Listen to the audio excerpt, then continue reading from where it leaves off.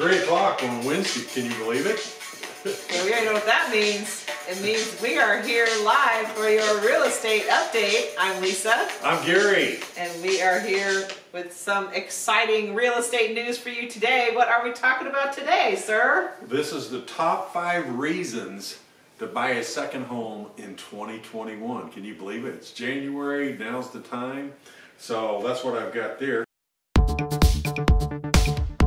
You may want to turn that sound down just so we don't get I will. Okay, go ahead. Get a little bleed back while you figure that out. Get us up there. Yep. Yeah, at one point we were turning our phones on airplane mode, and that wasn't actually turning them off. So now we go airplane mode and do not disturb. We learned. Trial and error, but here we are. What's your real estate question of the day? We will answer it here. Yes, we have one right here. Karnak says, old joke, old Johnny Carson joke. Okay. I'm too young, I didn't get it either. They had to tell me. Okay. All right, top 5 reasons to buy a second home in 2021. What's the number 1 reason, Lise? Lifestyle. Absolutely, fun times. So what do you mean by lifestyle? Well, I think when your kids grow up so fast as we are learning, and we had a second home growing up that we went to every weekend, and some of my happiest memories of my childhood were at our beach house. And so one of the things is just making those memories and taking the time with your kids while they're little, because boy, it goes by fast. It does, yes. As a youngster, our second home was a tent. So. But you still went away. Yes, we did. We went camping every weekend in a 16 by 16 Army pyramid tent. So yes, I do. Never forget it. But it's still some of your best memories, and memories we've made with Rex too at the lake in Oklahoma, and talking about it, and you're still friends with all those people. Yes, fun times. They grew up with. Yes, making memories every day is a memory. So make sure every day is memorable. Is that a quote? That's a quote. I probably read that somewhere. Okay, so the second reason why you should buy a second home in 2021 is? For an investment. Absolutely. Investments go up in value, so that's what you're hoping. I mean, as far as an investment, you've got a lot of money in stocks. Everything that I've been taught about money growing up was, you know, a certain amount of money in stocks, certain amount of money in bonds, certain amount of money in real estate, correct? And a certain amount of money in cash, an emergency fund. So if your stock portfolio has gotten the best of your portfolio, which a lot of us that has happened, perfect time to buy a second home. Yeah, the market went up quite a bit last year, and despite the crazy year, and you might want to take some of that profit off the table and put it into real estate. Yes, absolutely. So yeah, second home's a great way. Yeah, it can be a sound and tangible way for forced savings too when you have a second home. It's a good investment, and it's an investment that you can actually go and be in and enjoy. Absolutely. So it's money that you can enjoy right now in your second home. So that would be reason number 2. Yep. Reason number 3? Retirement home. So are you thinking about planning for your retirement home and you want to get started and start getting it paid for? It's a great time to buy a second home in your retirement place. Yes, of course. Now, if you buy it as a retirement home, you may not want to retire in the same state you're in now. So you may be looking at a second home in a different state, which makes it much more difficult to get to. Let's say use every weekend. Some people can, some people can't. Some people can take a couple weeks to a month off a year. That would be an excellent place to spend your time. So yeah, as a retirement home, you know, basically you could move into your retirement home when you retire and maybe rent out your primary home for income as part of your income portfolio during retirement. Yeah, the retirement, your needs might be different for a retirement home that you might not have considered when you're maybe in your 50s or 60s. You might want to be sure that you include your lifestyle 20 years down the road, that you want to be close to good health care, possibly a single story, be in a community where there's activities. So there just might be different needs that you need to consider if you're buying a retirement home when you're still young, 50 or 60-year-old. Yes. Or when you're in your 20s, you know, you may be second home, retirement home, one thing about a house, if you don't like it, you can always sell it. That's and right. buy another one. So that's right. I actually said that to a buyer this week. I said, hey, this is not a terminal decision. I said, you know, buy this house. If you don't like it, you can always move on and sell it and buy something else. Oh yes, and we're always amazed when, you know, a property sells and 6 months later it's back on the market, and we're amazed just on the fact that somebody bought something. They're like, you know what, this isn't working out, so they're going to put it back on the market and buy something different. The amazement comes from they probably didn't check all the boxes or go through everything. Of course, these days could have bought a home or a second home, and then 6 months later you're working at home. You're no longer going to the office, so that could have been a big change too. A lot of things going on in the market, but change is inevitable. So embrace change. Yep. Number 4. Vacation rental. Maybe you want to get into vacation rental and you want the income. You want to have a second home that you can go to. You can make it your own. You can leave your toys there. You can leave your clothes there. So it's easy for you to vacation there. But then you also want the rental income as a vacation rental.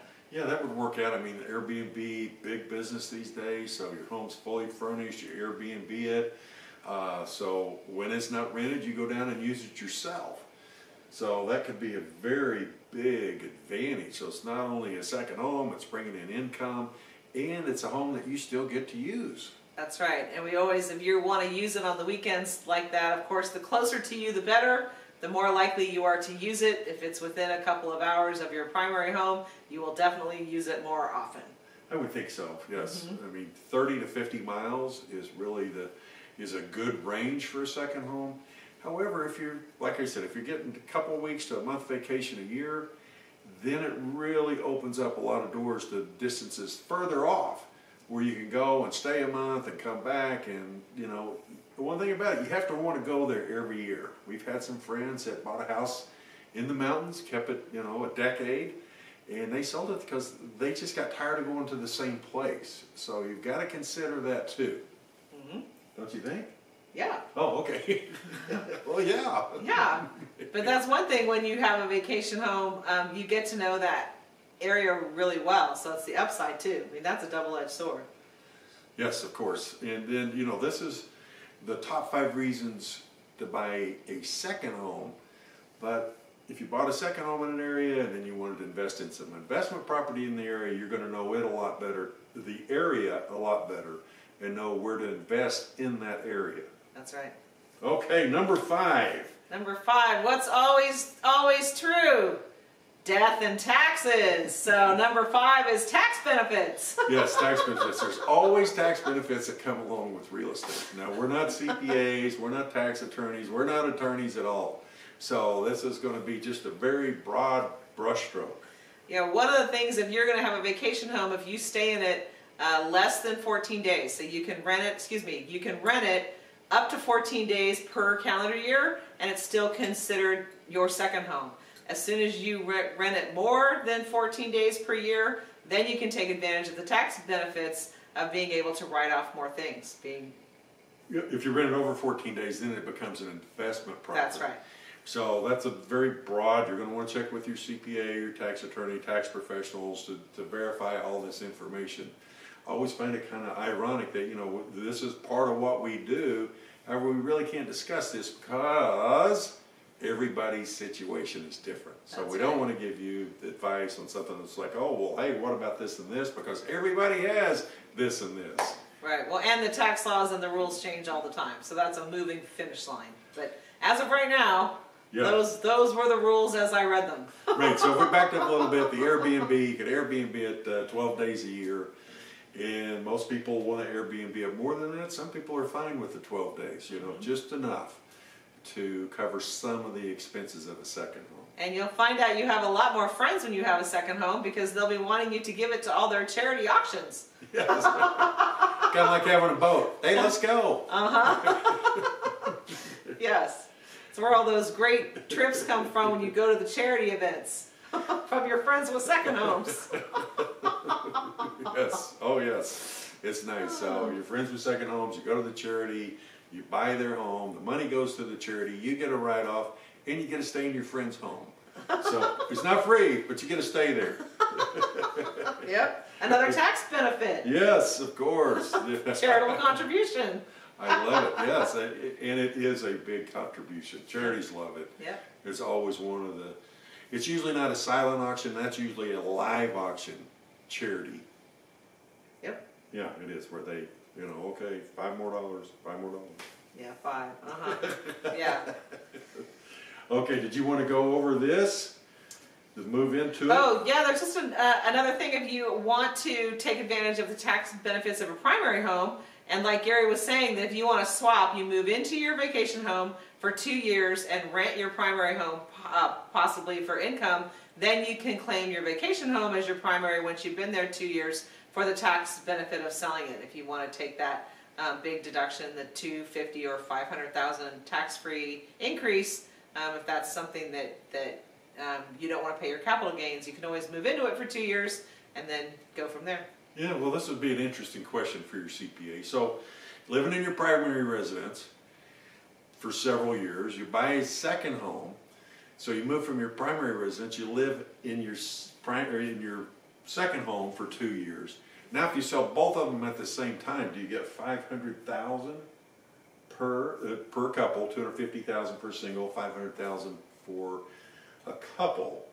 Would you get $1 million free? I don't know. I'm going to ask. I'm going to email my CPA right now and ask them.